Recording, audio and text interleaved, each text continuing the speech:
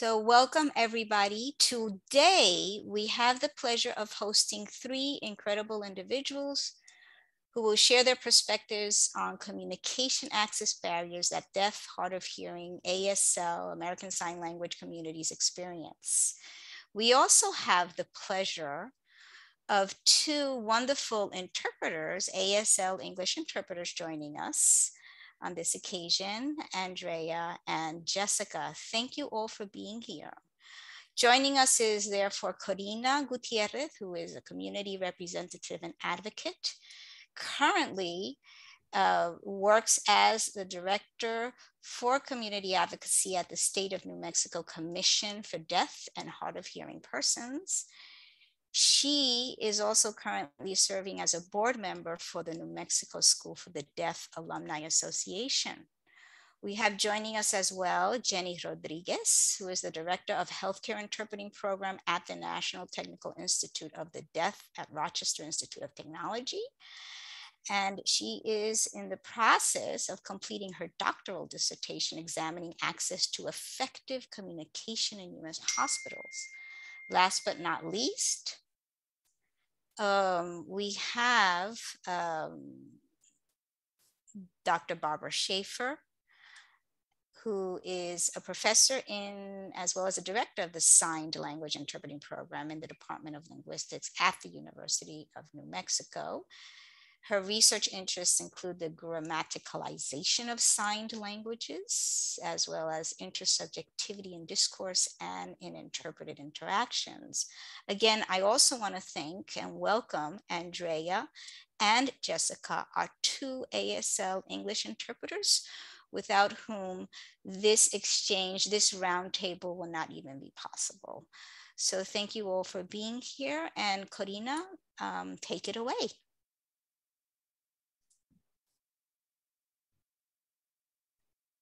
Wonderful. Thank you so much, Zoe. And hello, everyone. Thank you for joining us today in this roundtable discussion. As was mentioned, my name is Corina Gutiérrez. I know that Zoe did briefly introduce me. I will tell you that I do work for the State of New Mexico's Commission for Deaf and Hard of Hearing as the Director of Community Advocacy.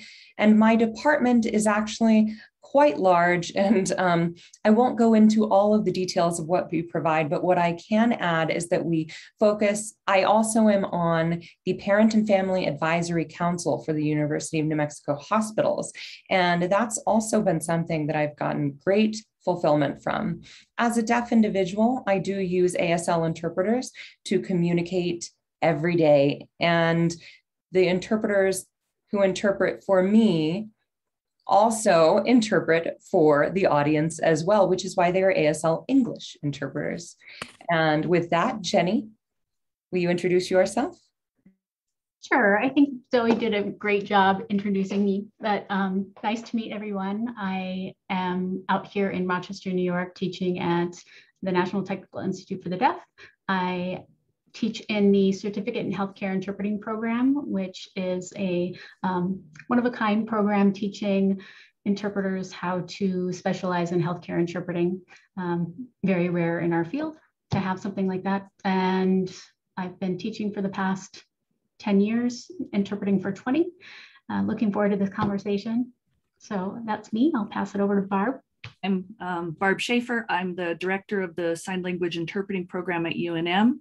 I'm also, we are an accredited Sign Language Interpreting Program, as is Jenny's program. And I'm the vice president of the accrediting body for Sign Language Interpreting Programs in North America. And I also work on the side as an ASL English interpreter, primarily in legal, medical, and mental health settings.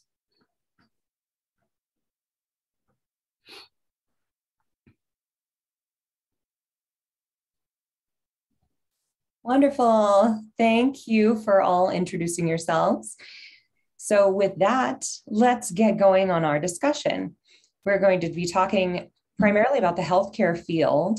And as Jenny explained, her role and responsibility is to educate, and Barbara as well.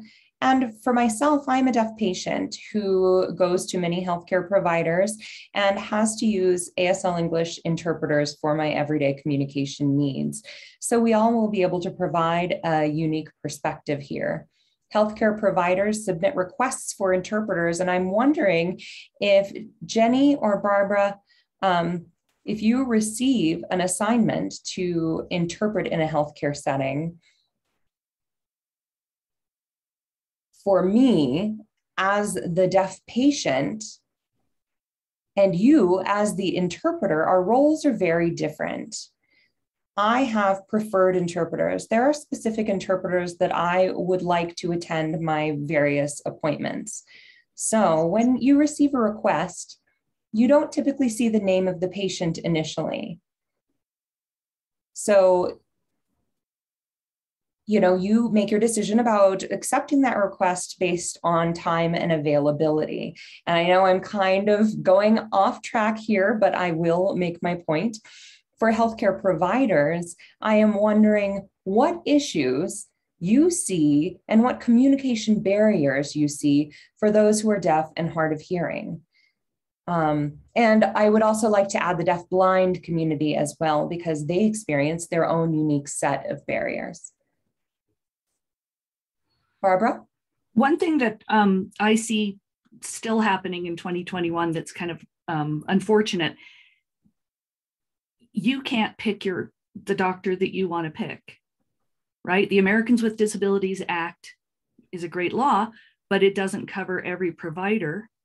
And so sometimes deaf people want to go to a smaller provider. They may want to go to a complementary care provider, and they're not all obligated under ADA to provide interpreters. And some of them might just say, no, you can't have an interpreter.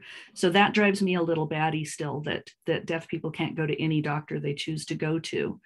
I also think that the rise of video remote interpreting, particularly in healthcare, and I'm speaking before COVID, didn't take into account that a large percentage of our community has vision issues as well, and can't hear an interpreter, and may not be able to see an interpreter two-dimensionally on a screen. So I think those are two things that I see coming up quite a bit still.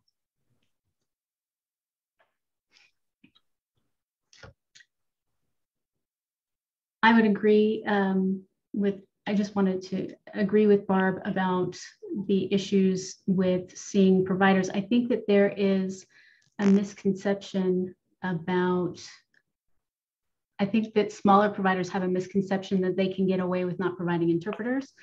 But the part of the law that says that it has to be a burden, a financial burden to be able to get out of it, typically there is no way for them to prove that it's a financial burden. So if a deaf person were to file suit, they would likely win. But I don't think that people are aware of that. And Act 1557 of the Americans, the Affordable Care Act, Section 1557 states specifically that the providers have to give primary consideration to the deaf person regarding the auxiliary aid that they feel they need. So if the hospital ends up picking something that does not work for the deaf patient and they complain, again, they will likely win. One of the biggest issues I've seen that's still a major problem is just hearing people not understanding how ASL works, assuming that it's English on the hands. And so there's this assumption that all deaf people should be able to lip read and write notes back and forth. And that's a gross misinterpretation of what ASL is. And so there's this just assumption that you don't have to provide an interpreter. And I think that that's something that continues today. Mm-hmm. Yes. I absolutely agree with your comments. In my job, we work with healthcare providers, and for healthcare providers, typically what it looks like a big organization and that are covered by Title II, of course, and then Title III is private entities or smaller business practices. But I work with all of those healthcare providers to talk about what their obligations are, whether it's Title II or Title III. And my goal is to provide education and partnership because I don't want to be the bad cop. And sometimes I have to be because there's a refusal to cooperate and to collaborate together to find a solution. And those organizations are responsible for providing the accommodations that are necessary for our deaf, hard of hearing, and deafblind communities, whatever they may be. So that could be an ASL English interpreter. Some deaf individuals can write back and forth and communicate quite well, and that is their preference. But generally, well, it's a time-saving measure to have an ASL English interpreter. And I know that doctor's appointments are really shuffling people through, and that also requires someone who has the patience to work with the deaf community and extend that typical 20-minute doctor's appointment to perhaps 30 or 45. But it does take time to allow for that communication to occur, and especially when it's occurring through a third party. For those who are deaf-blind, it definitely extends the amount of time necessary for an appointment when you're using an ASL English interpreter. When you're dealing with vision loss, or if someone is completely blind, they may be relying on tactile sign language interpreting, which is feeling the signs on someone's hands. And then you'll have to take the time to hear what is being said and to respond and have that, again, facilitated through the interpreter. So there's a lot of turn taking in that process, and it requires more time. For those who are hard of hearing, generally their first language is spoken English, and they may not know sign language, which means they may require an accommodation like an assistive listening device, an FM system, or different apps which are available on mobile devices. There are speech to text apps and all sorts of different accommodations that could be necessary for any of those community members. Barbara? It's a really interesting point. Jenny, you brought it up first. It is difficult to prove hardship, the burden, but a lot of people don't have time to wait for educating, grievances, a lawsuit, right? If you have a lump on your breast, you really don't want to wait through a lawsuit, all of the legal machinations. Jenny, could you tell us a little bit more about Title II, Title III, or Corina, you both brought up the ADA, I brought up the ADA. Maybe some of the people here don't know as much about the ADA as we do, and what Title II and Title III each cover. One or the other of you. I can start and then maybe Corina can continue. So the Americans with Disabilities Act protects all individuals from discrimination. Title II is for public entities. So government buildings, any kind of government services, public hospitals, they're all required to provide auxiliary aids, which is assistance like Corina said, assistive listening devices, sign language interpreters, and so on and so forth. For Title III of the Americans with Disabilities Act, it is for private businesses. So like Corina was saying, smaller doctor's offices, for example.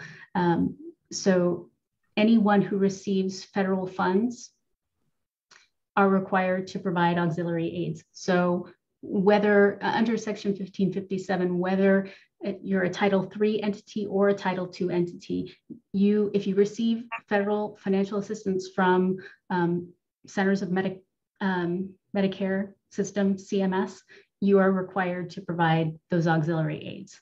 So there used to be a grand difference between Title II and Title III. But now with Section 1557, it adds teeth to the law so that you can actually prosecute. But like Barb said, people just want to see the doctor. There's extra effort and work that goes into trying to get accommodations that deaf people should not have to deal with. But Corina, do you want to add anything to the Title II, Title III that I missed? No, I think you said it perfectly, and thank you for that explanation. Title II and Title III. You're spot on. My experience here working within the state of New Mexico is that oftentimes those smaller practices are denying those accommodations because they're under 15 employees. But that is a huge misunderstanding. Title I is about employment. So a deaf individual who works for a place of employment that has under 15 employees may not need to provide the same type of accommodations. But Title III has nothing to do with the number of employees within your business. If you own a private business and you are providing medical services for any patient, which could be deaf, deafblind, or hard of hearing. And when they want to access your services, you have an obligation to provide accommodations specific to that person's needs. So it doesn't have anything to do with the number of employees within your business, because that's a separate provision under the ADA. And so that does require some clarification often.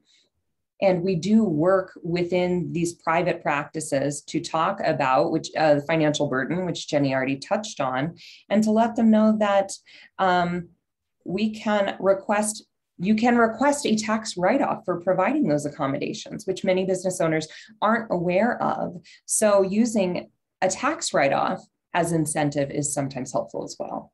Barbara? One additional thing, we talk about burden, but we talk about it typically for the provider.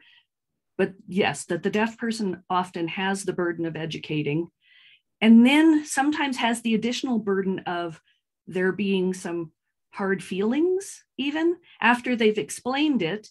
And, not every deaf person has Corina's wealth of knowledge and can explain the titles of the ADA, the Affordable Care Act, things like a tax write-off and all of that. So very often providers are left with perhaps a little bit of a uncomfortable feeling that they think they're going to be spending money on a deaf person.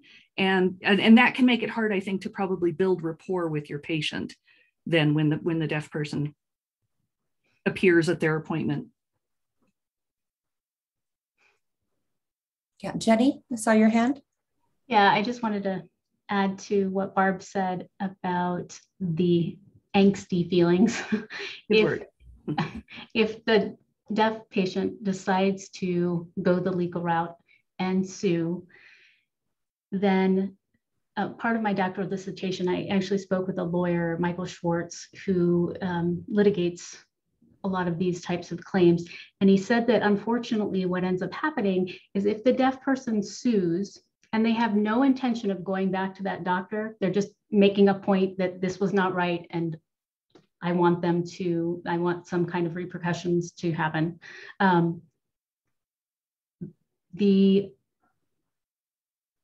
judge will find that they don't have standing, right? And so the case gets thrown out and they're not actually able to continue because they have no intention of going back to that provider. You have to prove that you will go back to the provider for you to actually win the case, which again, who would want to go back to a provider who was discriminating against them? So.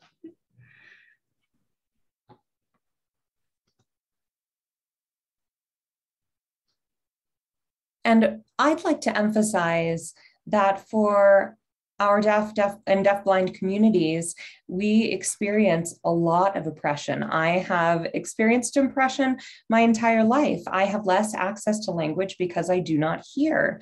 And so an audience who can hear, for those people who can hear, you have had the privilege of that access your entire life, whereas we have often struggled to understand what has been going on around us as we grow up.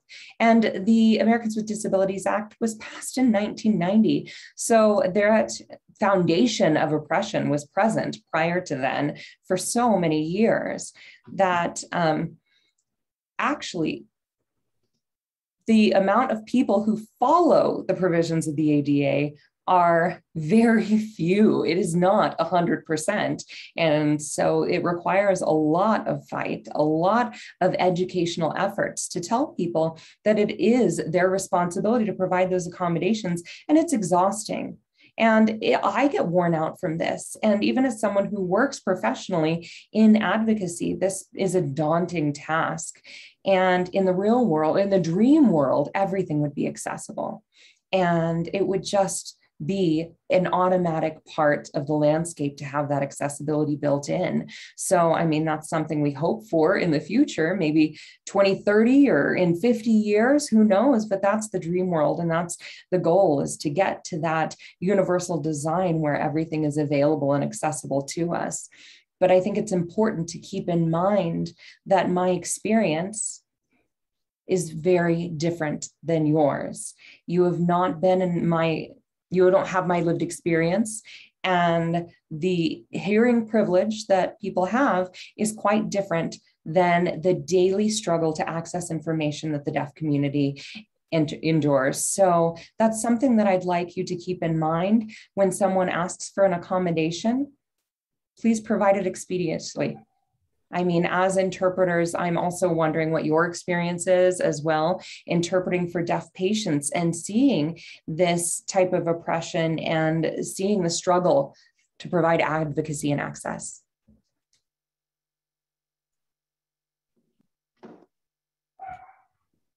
Yes, I'm thinking when I actually get called, they're providing the service, right? Because that means that they're doing something right if they've called me to show up. So typically, I don't see any of the problems.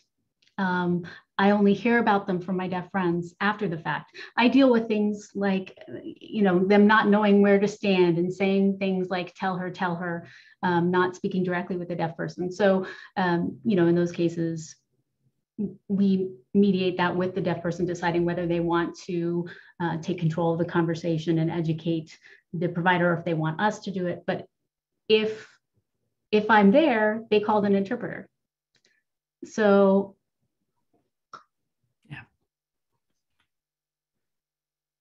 yeah, I agree. It's like, yay, we're there. That's step one.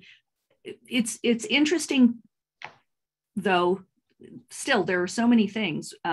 You encounter situations where they're not talking to the deaf patient, they're talking to the hearing family member about the deaf person, or they've decided that remote interpreting will work for whatever reason, and it may not work with that deaf person. Yeah, there's still a number of issues. And COVID, pros and cons, right? COVID has increased access in certain ways and then made it harder in certain ways. I'm getting more remote requests for more rural medical assignments than ever before. So that's a good thing. But then on the flip side, I think people are defaulting to remote interpreting more than they were prior to COVID. And that's very often not something that is preferable for the deaf person, and or not even accessible. There's a very big difference between accessing a spoken language interpreter through remote interpreting and accessing an ASL English interpreter that you have to be able to see when you're in certain positions on exam tables and, all of that stuff. So there's still, a lot of issues. Even if we do get in the door, there are still a lot of issues. I will say that I think sometimes New Mexico we're in New Mexico, Corina and I are. We sometimes are a little tiny bit ahead in that New Mexico is commonly referred to as a constitutionally bilingual state. So there's more of an acceptance of interpreters here. So for example, it's de facto no big deal that deaf people serve on juries here. Deaf people can be the foreperson of the jury. Deaf people are foreperson of grand juries here because we're constitutionally bilingual. But the issues continue always.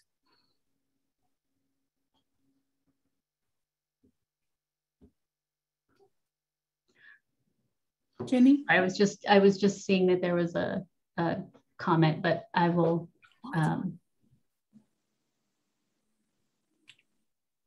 There's quite a few comments. Yeah, there are several. So I will try not to look at that yet and let. I totally lost my train of thought.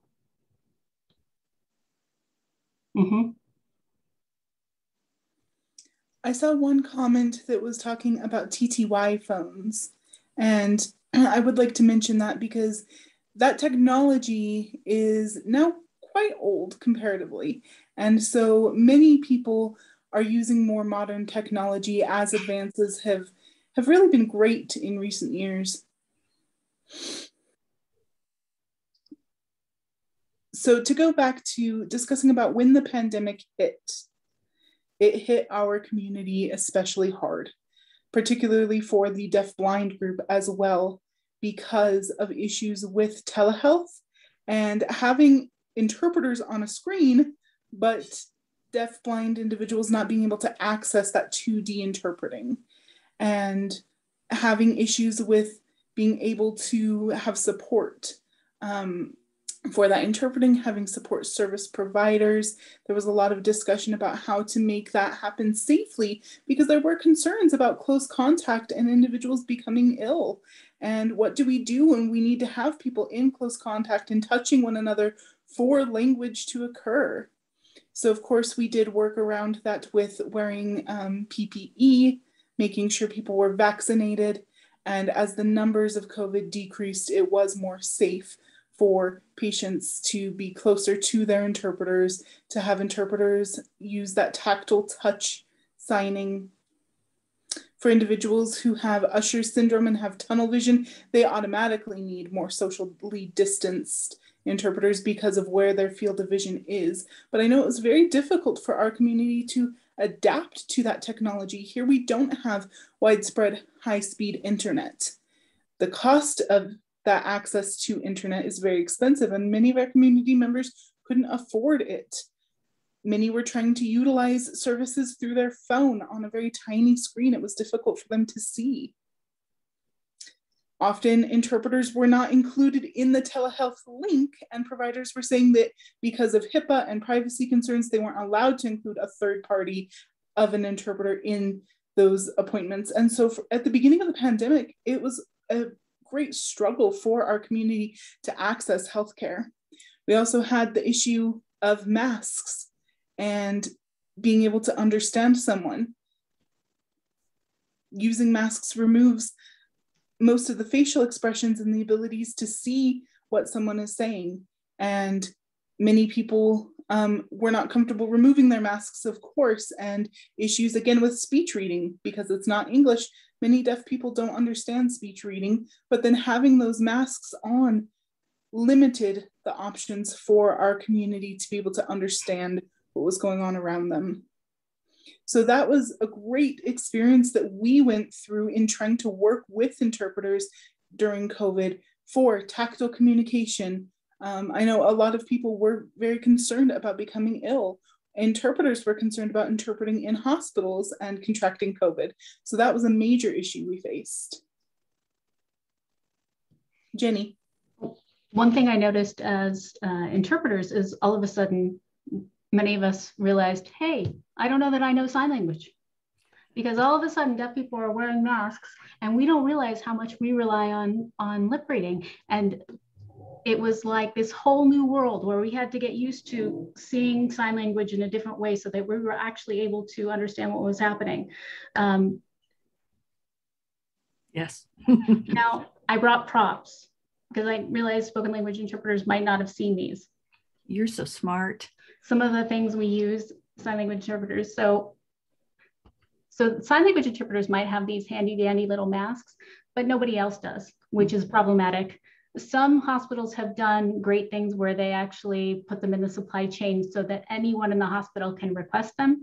But during COVID, at the height of it, there were supply shortages, and so nobody really had them. But this is the communicator mask. It has a very teeny small hold for your lips.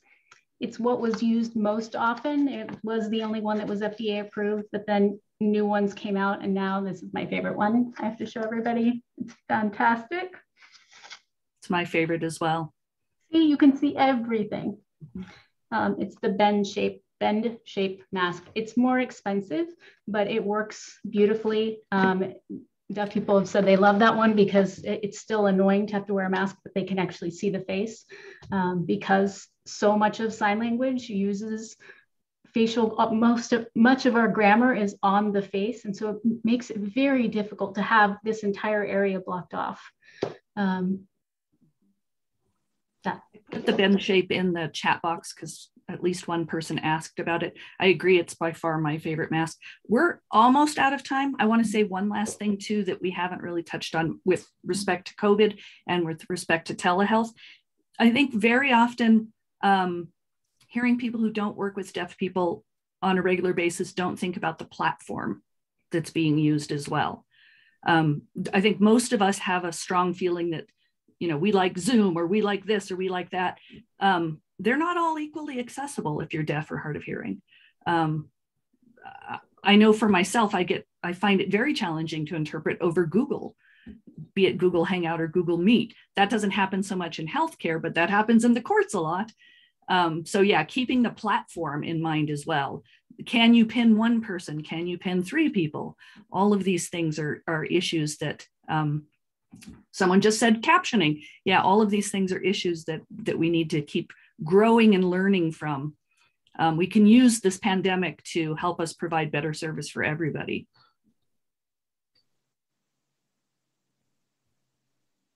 So thank you, all of you, for being here. Those of you who joined us from the audience, as well as our roundtable discussants and ASL English interpreters. Again, without you, this would not have been possible.